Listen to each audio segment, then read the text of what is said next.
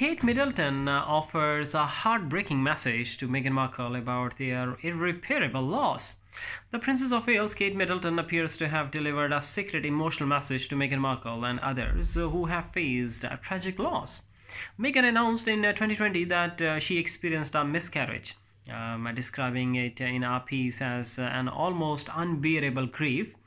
I knew as I clutched my firstborn child that I was losing my second. Meghan stated in an article for the New York Times. Archie and Lilibet's adoring mother noted that loss and pain have plagued every one of us in 2020. Meanwhile, in honor of Baby Death Awareness Week, the Princess of Wales sent a poignant greeting to individuals who have been devastated by the death of a baby. Kate Middleton highlighted the significance of Baby Loss Awareness Week by highlighting a candle and expressing her sympathy for those who have faced the pain of loss. I am sending a love, courage, and hope to everybody affected. Hashtag Wave of Light. See.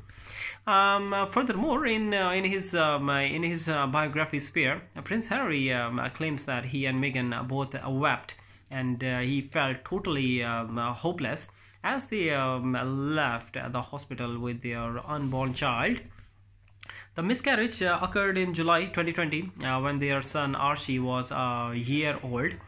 A tiny package, Harry writes. We went to a place, a secret place only we knew.